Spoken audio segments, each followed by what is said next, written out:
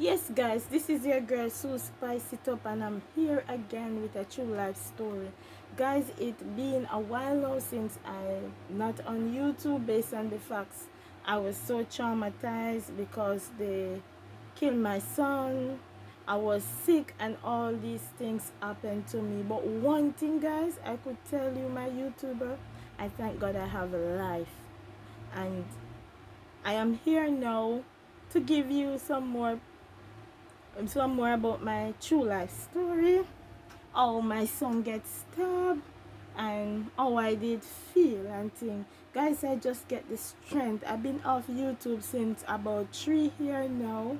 I home stressing out, crying, and everything seems to get real bad. But one thing I can tell for sure, thank God I have a life.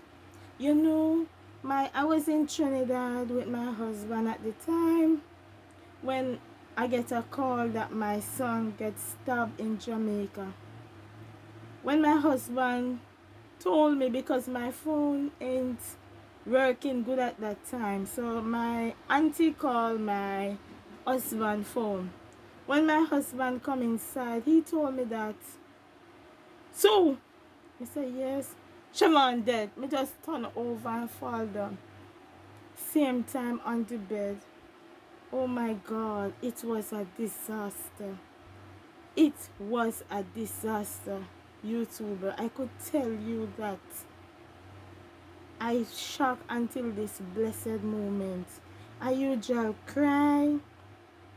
And every time at night I remember, because my son is not a child where give trouble and think. He have his feel and think. Everybody love my son, and I tell you this, it was so traumatized to hear what happening to my son. He got to wake, my son got to wake, and while he was there, he and his friend them catch a quarrel and thing, and one of them use a knife, give the next one a knife to stab my son. One stab, he faint. I hear that the fella who took care of my son to the hospital, he was driving around up and down with my son. He never make it. He have eternal bleeding inside. And I get like the funeral and thing. My family them come together. Thanks be to God, I have some good family. They all come together and put together, and we bury him. The boy who he killed my son, they said self-defense. Nobody wasn't there at the time. And if there's somebody there right now to how Jamaica run, nobody giving no statement. Because if your sister kill somebody in Jamaica and you talk, sometime you're not going to live. You're not going to live, because a lot of people don't understand. When you call a police officer and you told he that I saw the witness of someone die. Sometimes the same policeman go back and said that is Tom Brown said that. So right now, if somebody see a crime scene, they're not going and tell anyone in Jamaica, because this is what's happening right now in Jamaica.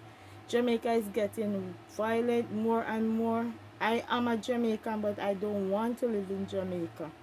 You understand? Because what happened to my son, and I see how my son died, I always scared that the same people them, because through we have we go court and thing, I always scared that the same people them come at me, try to kill me and drive it. Because when people wrong, they want right. And I could tell you, based on my experience in Jamaica, a lot of people was on the crime scene and no one come to court and give a statement about the killing that the person done to my son. No one came and explained nothing, because as I tell you before, Jamaica is not a nice, it's beautiful, but some of the people they're not beautiful. And what I realized in my own country, that's why I said I prefer to live outside of Jamaica. And I talking this from the bottom of my heart. We don't communicate most of the time, and we don't have love. One and few people have love, but it's not all of Jamaican people have love. Majority of Jamaican people, them, they criticize one another, and they will know something and we cannot talk. Because we say, if you talk, them are going to say, my Sue go back and say, me see that man they kill that man there. And by you look around this evening, then come kick off my door and kill me too, because me a witness. So a lot of Jamaican people, them don't want to give statement. Because even when they stab my son, why I come to YouTube and talking this is what happened to my son. I hear that a lot of person was on the scene and no one come to give statement to the police. It's so sad. It's so sad. But let me tell people, you never know when it's going to leak attack your door. You never know when something bad is going to happen to your child and you need assistance. You never know. I tell you, I feel it to my heart. I have my son from I was going to school as an early age. But I will leave that story for the next time. I tell you. But I said God is in control. And I trust God. And I know that I don't get witness from man. I get witness from God. And I know that I serve a big, great, wonderful God. A God who look high, but he always here. And I talk to God. And I know that one day, who killed my son will feel what he got through. And that is not for hunger, my son. It is for all of us. Me too. You understand? So this is what I don't post on YouTube for the past 2 years. Because what's happening to my son, I feel it to my heart. But God see and God know, and God answer prayer. Jamaica running away right now. That we have to be careful. I'm afraid to go up on the road sometime, but you know what?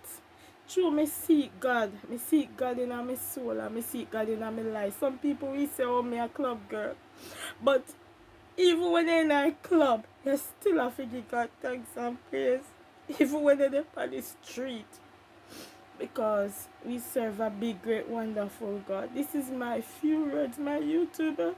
I want you to share, like, and subscribe to my channel.